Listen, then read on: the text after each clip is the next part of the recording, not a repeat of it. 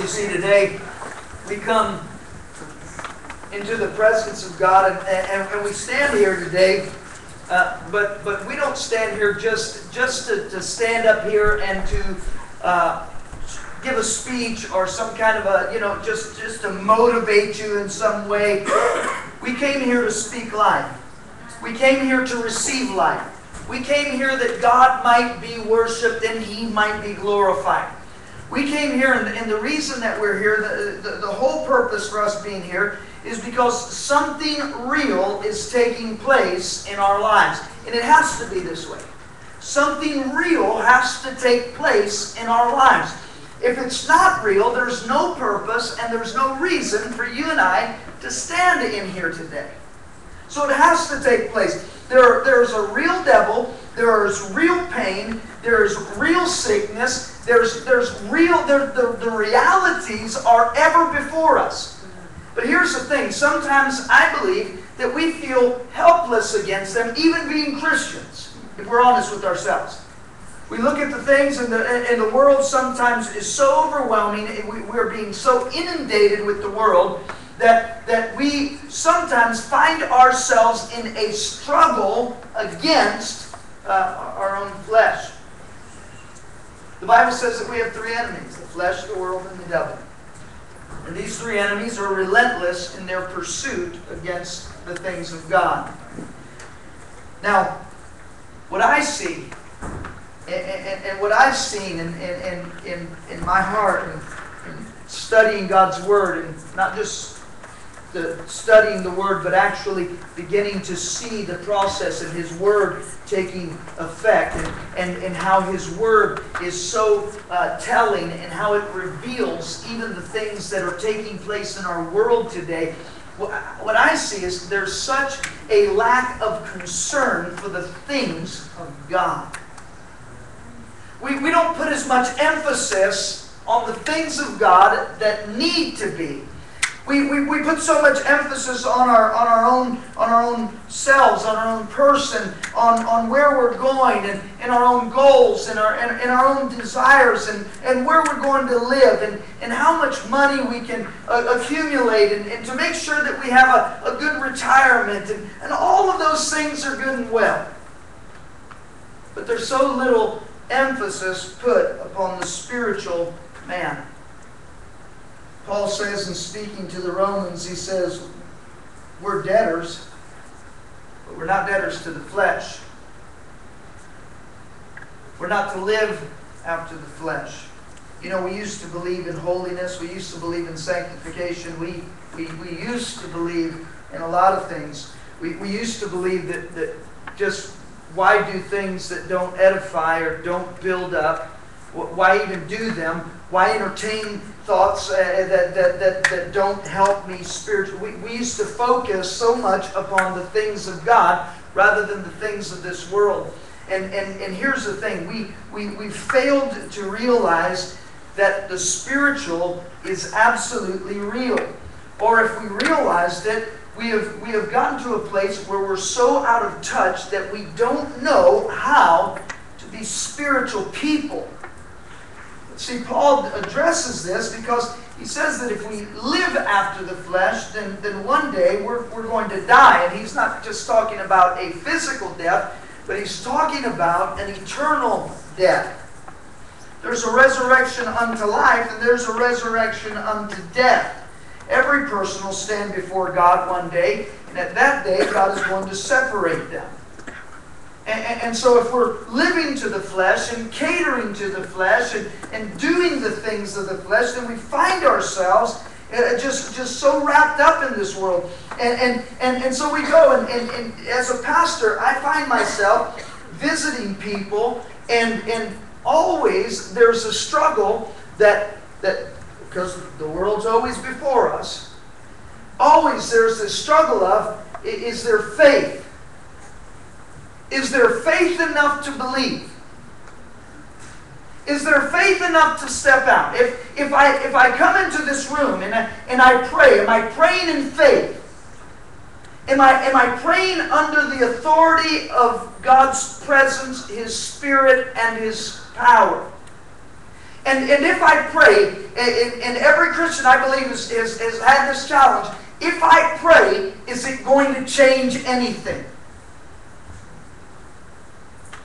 And so sometimes we pray almost in this manner, hope this works. We're going to pray, and then we'll say to somebody else, pray for me, almost as if we're saying, just in case this actually works. And why do we have that mentality? Because we're so influenced by the world. You see, when we mind the things of the world and we get so caught up in the things of the world, then we begin to stray away from the things of God. And God becomes smaller and the things of the world become bigger. And our problems begin to mount, and they begin to look greater and larger than God. And because we're so instead of praying, this is what we'll do. We'll go and we'll tell somebody about our problems, our situation, and we'll exalt our problems. And then we'll go and listen to something that is ungodly, just to try to take our mind off of it, so that we can just try to forget about it. And in the world,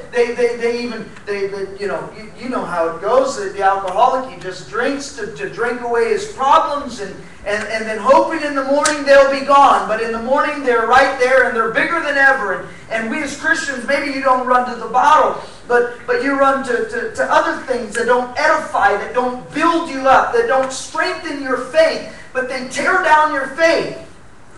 Instead of running to the things of God and getting on our knees and waiting upon God and obeying God and doing the things that God has asked us to do, instead of realizing that we have been set apart and separated for a mighty work of God, that God might show His strength and power in this earth through you and me, the church.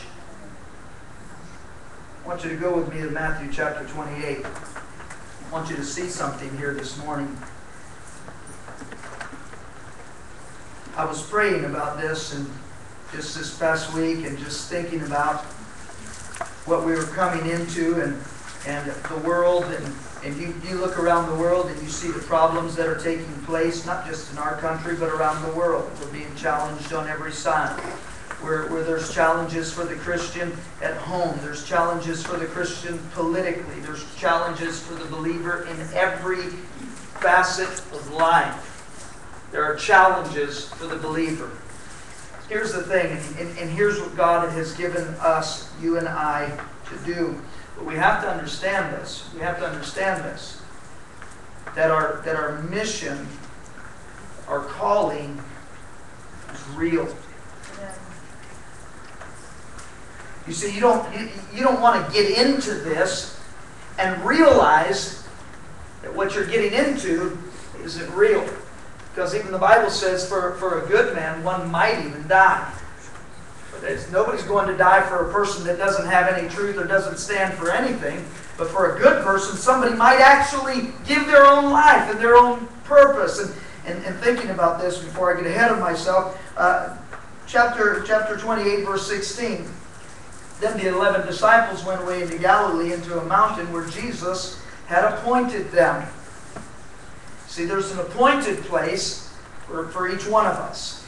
There's a place where God has appointed for you and I. And I would even say that there is a time for your appointment. But here's the thing, and here's one of the greatest things that you'll have to know. You have to be ready at any moment, because you never know when the time or the place will be. And so you have to be ready. He says this in verse 17, and when they saw, they worshipped Him, but some doubted. And Jesus came and spake unto them, saying, and I want you to pay very close attention to what Jesus says, all power is given unto me in heaven and in earth. Anything lacking? Is there anything lacking here? All power is given unto me in heaven and in earth. Power over your sickness? Is that included? Power over addiction? Is that included? Power over the struggles that you're going to face a year from now? And all of it's included. All power, meaning there is no authority and no power that has not been given to Christ. Okay? So here he says, "Go ye therefore and teach all nations, baptizing them in the name of the Father, the Son, and the Holy Ghost, and teaching them to observe all things whatsoever I have commanded you." And pay attention to this. "And lo,"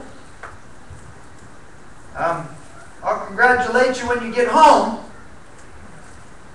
I'll be with you after you get through it, on the other side of it. No, "And lo, I am with you always, even unto the end of the world." Amen. Now here's the thing. Here's the thing that you and I, we sometimes we don't realize. You see, this is our mission, if you would. We have been commissioned. So this is what we call them. This is, when we read this, we say this is the Great Commission that Jesus Christ has commissioned us and He's called us into. But here's the problem. We sometimes think that Christ called us into this, but He doesn't have the ability to equip us for the calling that He's placed upon us. And so we think for some reason that we're going to go against the devil and the world and everything else, and Christ hasn't equipped us. He hasn't done the complete work in us, and so it's going to be a struggle. And here's the thing: we doubt, just as they did. Jesus Christ came, and some doubted, and so we doubt a lot of times. And God is this really what you want me to do? And if I do this, are you going to meet my every need? And if I take this step of faith, and we want to just tiptoe out there because we're not sure if all power, did you hear me? We're not sure if all power in heaven and earth is given unto Him, and being heirs and joint heirs with Jesus Christ, that all power is given unto who? Unto Christ, but unto me. See, that's where it breaks down, because this is the part where our carnal man, our carnal mind try to step in. And we begin to think, well, I know Christ has power, but what about me? Am I going to be well enough equipped when I get out there? I believe that God will meet your every need, but if it's me going out there, is He going to meet my every need? See, I can have so much faith for somebody else, but when it's time for me to step out, do I have enough faith for God to move in my life? If you're sick, I can come in and I can be a man of faith and prayer and lay hands on you and believe for you. But if I get sick, it's all power in heaven and earth given to me. So we've been commissioned. We've been commissioned by God to do a work for God. Now, I thought about this as I was looking over this. We've been commissioned, all right, to put the devil out of commission. Same word, spelled the same way. We've been commissioned to put the devil out of commission, because this is what he says. He says, "All power is given unto me in heaven and in earth, and therefore, being heirs and joint heirs with Christ," and I want you to get this point, being heirs and joint heirs with Christ, I receive that authority, and he tells us that all power is now given unto us. In Ephesians chapter 1, he says that He's the head, and He's seated at the right hand of God, and we're the body, and we have that same authority and same power, but it comes from the head, and we don't know what part we are, but we're part of the body. And so that same authority, that same power to lay hands on the sick, to cause devils to flee, whatever it is given unto you and me. But there's a thing here. And here's what we don't understand. Here's what we don't understand, is this, that there is a standard, there's a way to have power, and there's a way that you will never have power. As long as you are so entangled and enticed by this world, there is no power for you or me. And see, this is the part that I've seen happen so often in the life of believers. You'll identify, I believe most people will identify with this. Here's the thing. You came to know Jesus Christ and something happened, right? You can't explain it, right? But something happened. There was a weight lifted off of you. There was an excitement inside of you, right? And something happened. I don't know. You might stand. I don't know exactly what happened, but something real happened. I no longer had a craving for the things that I used to crave. And I no longer had a desire to go to the places maybe I used to go to. Something in me changed. There was a power over all the power of the devil in my life. But here's the problem. We live long enough and the world keeps coming in because we're not fostering that relationship with Christ, and we're not giving ourselves over to Jesus Christ in the manner that we should. And so the world once again starts creeping in, right? And what happens is this.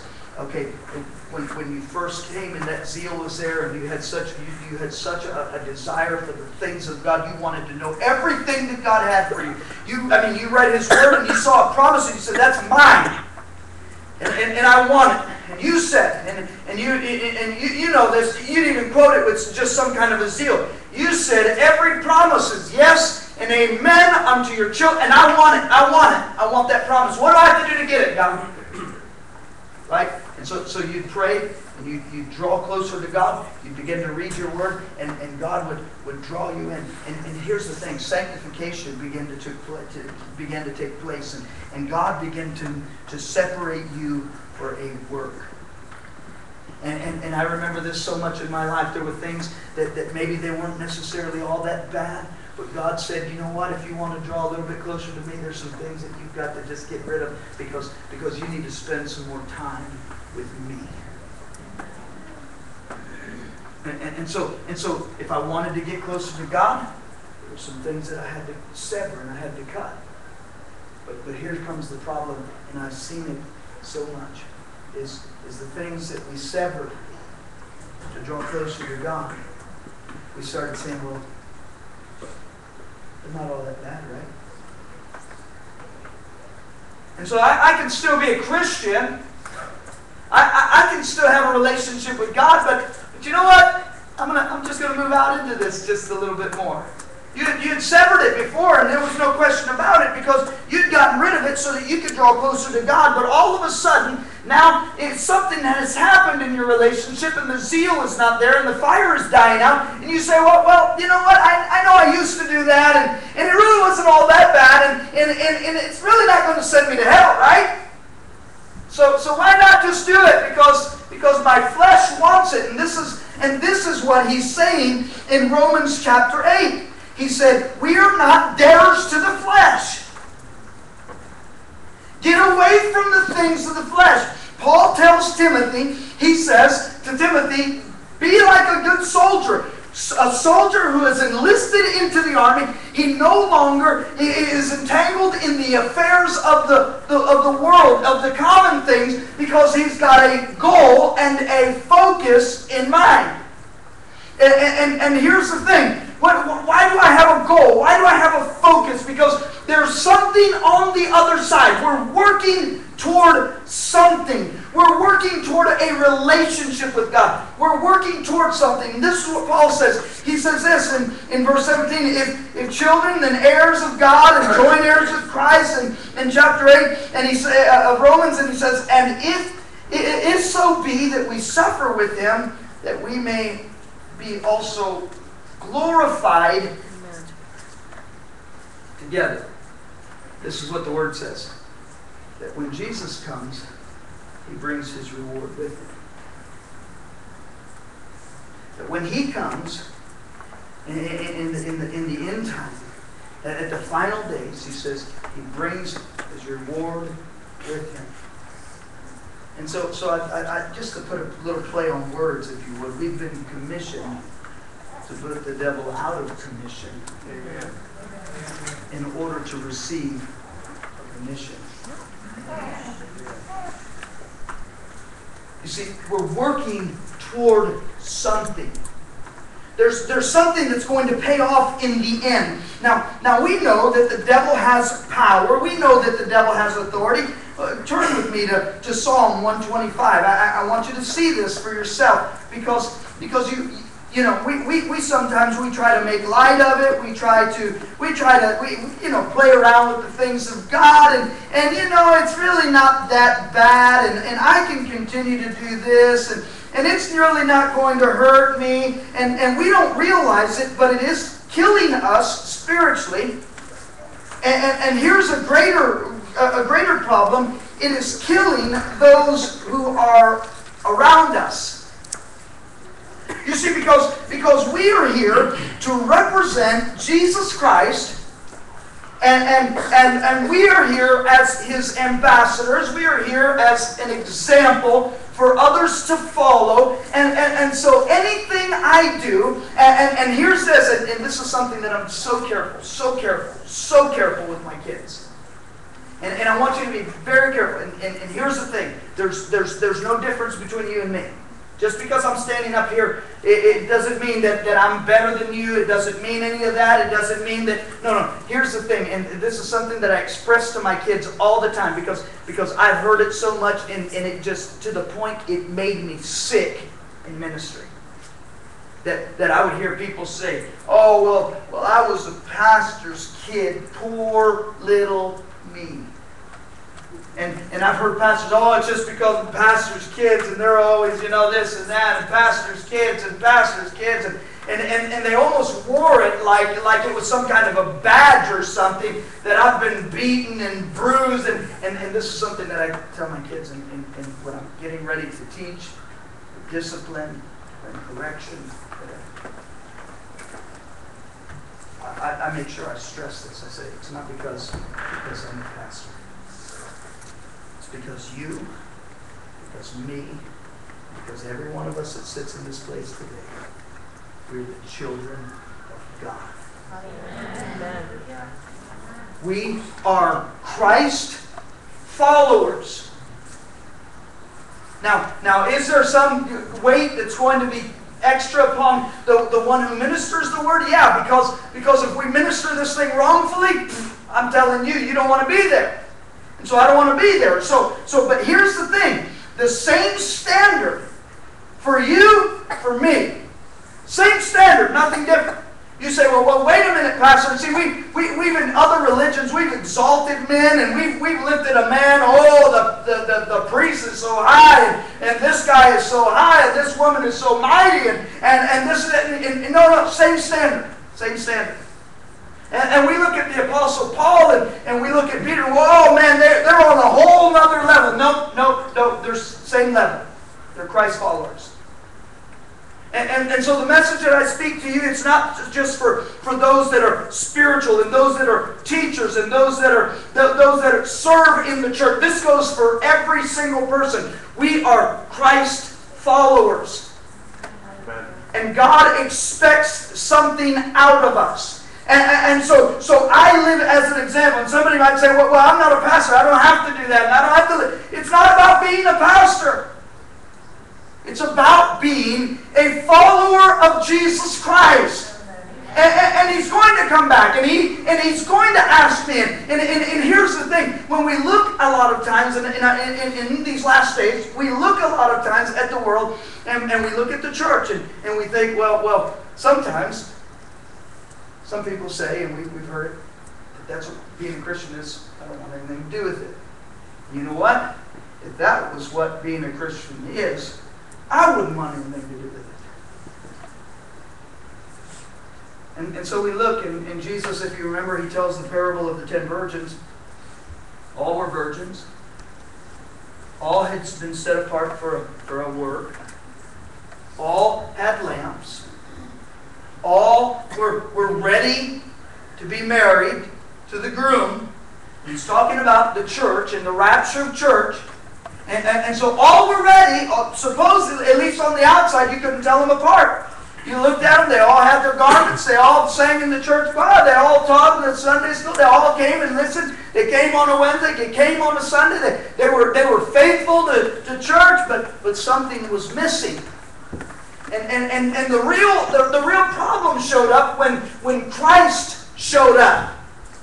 You see, we come into church week after week, and we put on this facade. As long as I come to church, and as long as I teach in a Sunday school class, as long as I serve in some part of ministry, as long as I give into the offering, I've done my duty. It's not about a duty. It's about being a Christ follower and being a genuine Christ follower. So listen to what he says. Psalm 125. See, it says that they that trust in the Lord shall be as Mount Zion, which, and say that with me, cannot be removed, but abides forever. As the mountains are round about Jerusalem, so the Lord is round about His people from henceforth, even forevermore.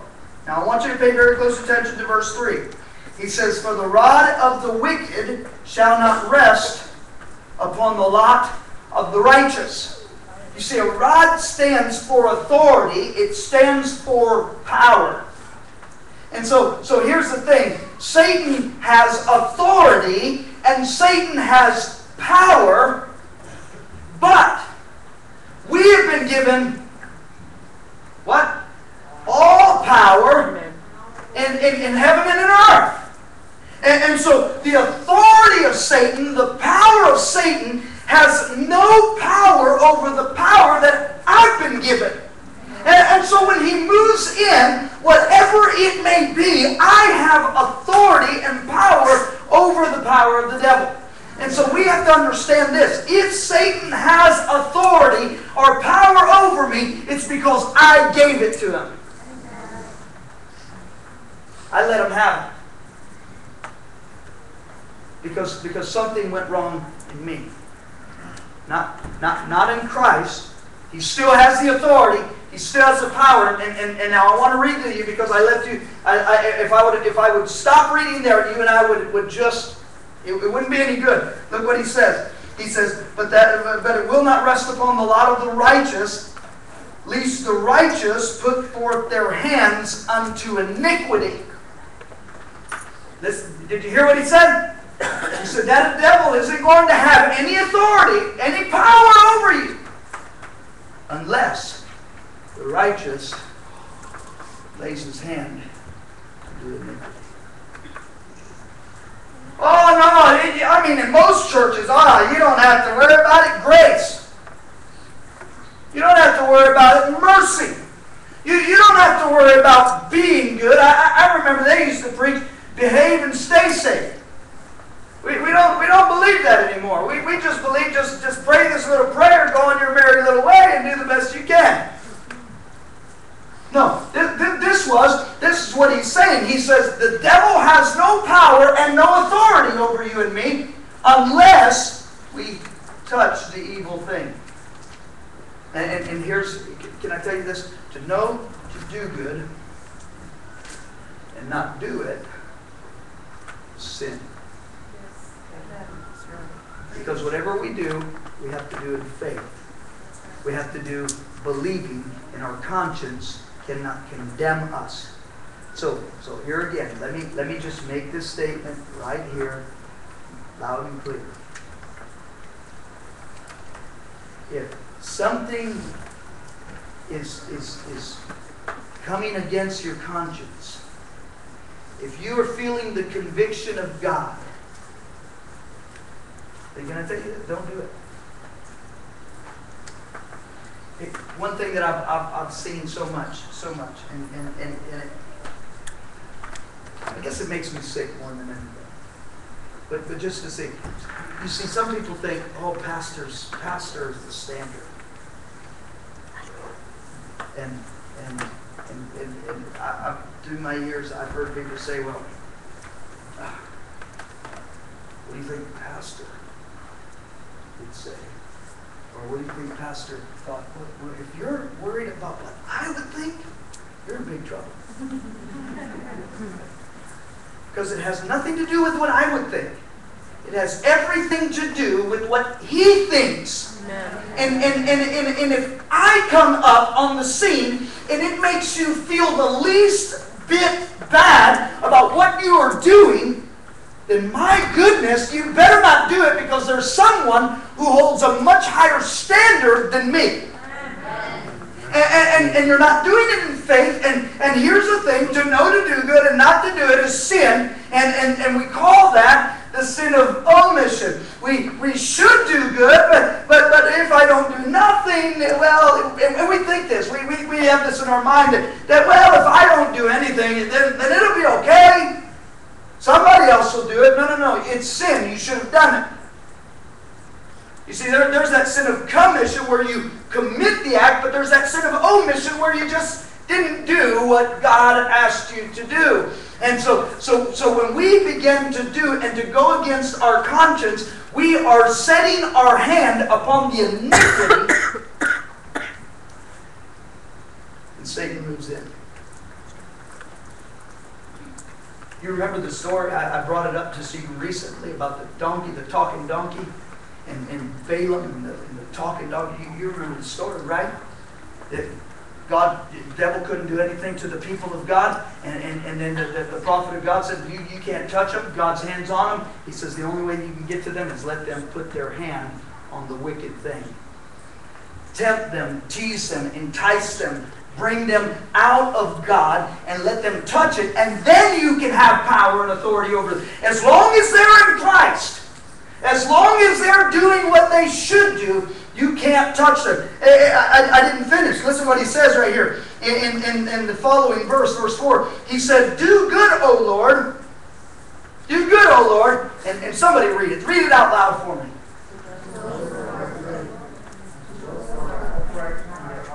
Oh my goodness. I think everybody ought to put a little circle, a little dash, something right there. Right there. Right there. Because this goes completely against what is being taught and preached in our churches, and even today. Do good unto those that be good, that act right, that follow what you tell them to do, that are obedient and that are right in their heart. Not to those who can put on the show and to those who can act like they're somebody and they can know it all and do all the outward things. But God sees the heart, and He says, do good unto those who be good, and to them that are upright in their hearts. And so the Word of God surprises us all the time. And this is the thing. We are not to entangle ourselves in the affairs of this life. But we get so wrapped up in them, and we get so caught up in the things of this world, and they take all of our time, and they drain the life of Christ out of us, and then we wonder sometimes why we're being defeated, and why the enemy has authority, and why the enemy has power over us, and we wonder. And I want to show you a verse just to kind of blow your mind a little bit, because we say this. We say, Jesus loves everybody, right? God loves everybody, right? God loves everybody. And there's a truth to that. Doesn't want any to perish, but listen to this. Just because this is what the Word of God says, and I'm not giving you anything that the Word of God doesn't say. Listen to what He says. In Proverbs chapter 8, if you have your Bibles, Proverbs chapter 8, you can write it down, you can go back and look at it if you want to, if you don't have your Bibles. But I want you to see this, because this isn't the pastor saying this, because we often say, well, God loves everybody, right? I mean, He loves me, He loves you, He loves us all. And this is the way that it is. And so here it is.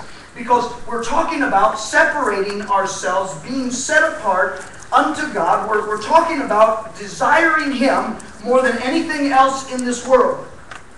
Can I tell you this? In order to love something, you have to hate something else.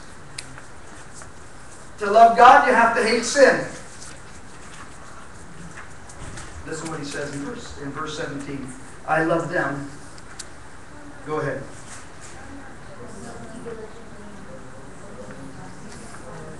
Let me read it to you from the King James. I love them that love me.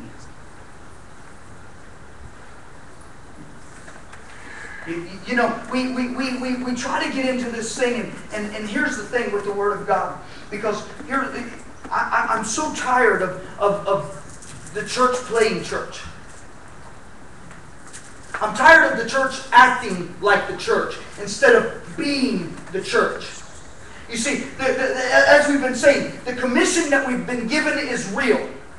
And so the power and the authority that we have is absolute authority and power. And yet we play around and we just think sometimes that Christianity only has to do and only affects our life on a Sunday morning or a Wednesday evening. And it doesn't have anything to do when I wake up at 4:35, 5 in the morning, whatever it is, and I get up and I clothe myself to get ready to walk out the door and to go whatever job that I'm going to. My Christianity has no bearing. Listen to me. From the very moment that you awake, God better be on your mind. And to the very moment that you go to bed, God should be on your mind. And then here's the thing. When you're sleepy, God ought to be on your mind. Because a lot of times what happens, you dream the things you think most about.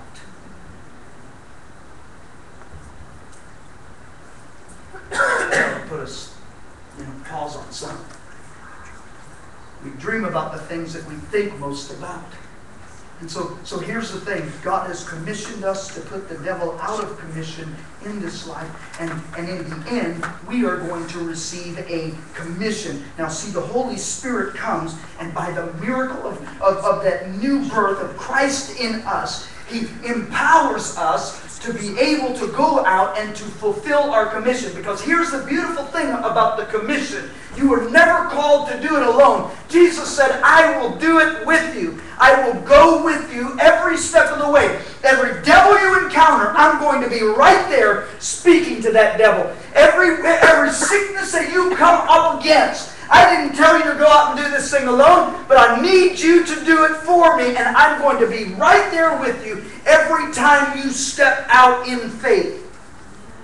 You see, this is why it's so important not to get entangled with the things of this world. Because what happens? We get so entangled with the world that our thoughts are no more upon God. And here's the thing. I mean, God help us. God help us. We watch movies and then we see superheroes and we see these things and you don't have to try to do anything but those things begin to invade your thoughts and have you ever realized for the next couple of hours all you can think about is what you just got done watching? And then the X-Men are greater than God and all of those things, and we get so caught up in the things of this world, and we should be constantly feeding our spirit with the things of Christ. It's made me sick to see the things that are happening in the church world today. It's made me sick, to see the things that are taking place in the church world today. Hear me, and this is why I say this. This is why I say this. When you go out to a restaurant, rarely you hear godly music, right? When you go out to a shopping center, you rarely hear anything godly. And when you go out there, the world's always shoving everything in your face. You take a look around and post a board, and it's just like, my goodness, you're going down the aisle at the grocery store, and all of the world's trash is right there presenting itself before you. And you're seeing all of this stuff, and it's like the world is constantly inundating you. And so here's the thing. When you get back to your own home, you keep shoving that garbage in. Think about it. Do you keep pushing that garbage in? And do you keep letting the world consume you? What about your children? What do they look at online? What are they doing? What are they doing? What kind of friends are they going out? The things that you can control, the things that you should be controlling, and then what kind of a music are you listening to when you go home or when you're driving down the road in the car? Don't worry, you're going to listen to country music or something else when you get to the restaurant or something.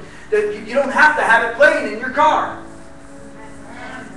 And all of the other junk that's out there, and we just keep feeding the beast. We keep feeding Satan himself with the things of this world. And this is what Paul is saying, is we are not debtors to the flesh. We are debtors to Christ. Christ bought us. He paid for us. He died for us. He's worthy of our sacrifice. He's worthy of it all, because in the end we get commissioned. We get to be glorified with Him. If we suffer with Him, He's going to raise us up at one point. And so here's the thing. When you need to be feeding yourself, and you need to be reading things that are godly, and you need to be putting God inside of you, and you need to be finding yourself on your knees in prayer. You need to be seeking God every moment that you can, because once you step off into the world's going to be right there to present itself to you. But here's the thing. You've been getting ready all morning. You've been putting on that breastplate of righteousness. You put on that belt of truth. And you put that Word of God on. You've heard that Word of God that morning. You've worshipped, you sang, and you've let God do something great in you. When you get out into that world, listen to me, you're going to get out of your car, and somebody's going to be confronting you, and all you have to do is say, all power in heaven and earth, all authority is given unto me in the mighty name of Jesus Christ. Amen. You see, we've been called, we've been commissioned to the kingdom of heaven.